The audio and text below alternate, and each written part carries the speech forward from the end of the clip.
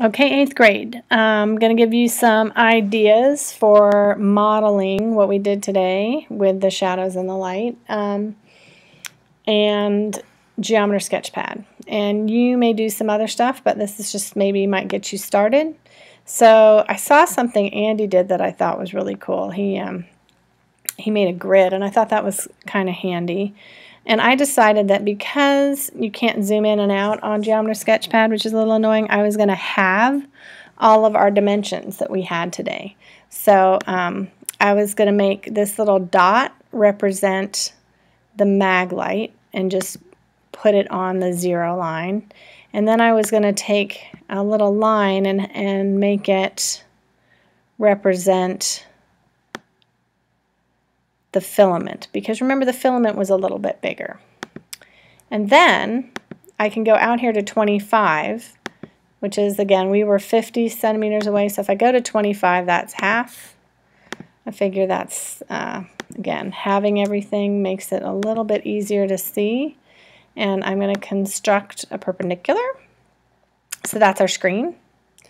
And then I can make a blocking object. So I can come out here to 20. This is 5 away, so it's scaled down. It's really 10 away. And then I can come up here and I can make a little segment to represent the blocker. Now the blocker was about a centimeter, so that's a little bit too long. I can shorten it a little bit, and just I can use the grid. I don't have to measure everything exactly if I don't want to. And then I can move it down so that it's kind of right in the middle of where the light is. And then I can take a ray and have the ray kind of go past the top, same ray past the bottom. I can give some points to these junctions, and I can have it measure the distance here, because I think that is of value. So if I put that over there, because then I can go and I can take this thing and I can move it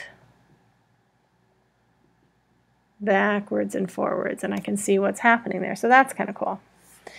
Now I have to make it, I'm going to make a different screen down here.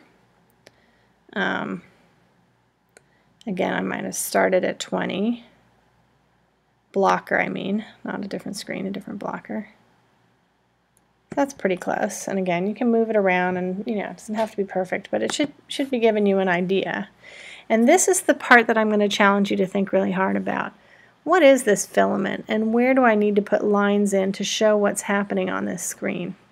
So I'm going to leave you to think about that a little bit, but this at least gives you some idea about how you might set up a file to start exploring.